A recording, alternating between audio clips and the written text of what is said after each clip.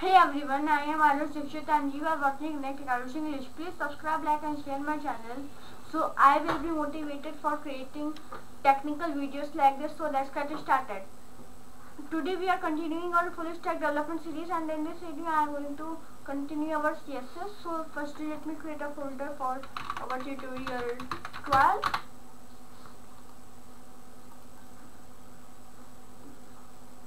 And that's it. We have opened this thing. We will control shift P, toggle screencast mode, index,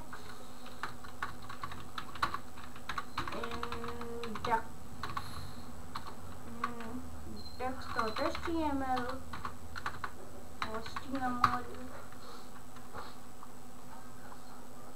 it's waiting, so let's wait. And I have to type for exclamation mark and it will give me the emmet. Here I will type for tutorial 12 go live and see it's started. This is basic thing that we do in every video, but now I have to create the style.css, link CSS,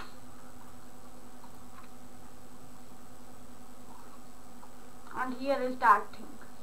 And in this video I am going to explain you the syntax for creating a CSS file. Suppose we go to our tutorial 11,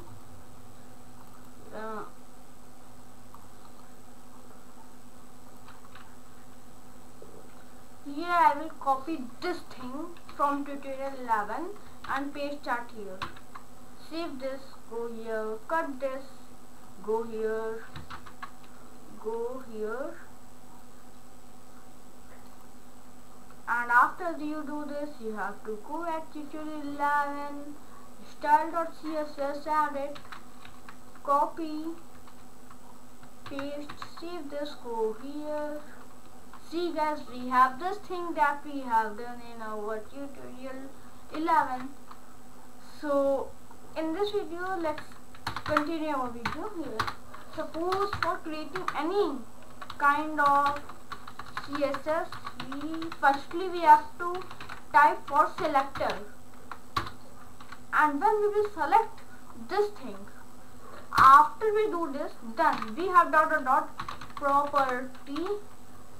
property colon values like that, and semicolon after each property like this. Suppose we want for its color to be white. Save this, go here and see we have this thing. So this is the basic thing that we have to done in the videos. And for selectors we have many selectors. Suppose we have descendant selector, sibling selector, and there are so much selectors that are available here. And that's it guys, this is in the video, and I hope you like this video. I know this video is very small, but this video is very important for our next video and other videos also, because this is the base part, and if you have not strong your base, then you can't succeed in web development. So that's why you have to strong this very powerfully.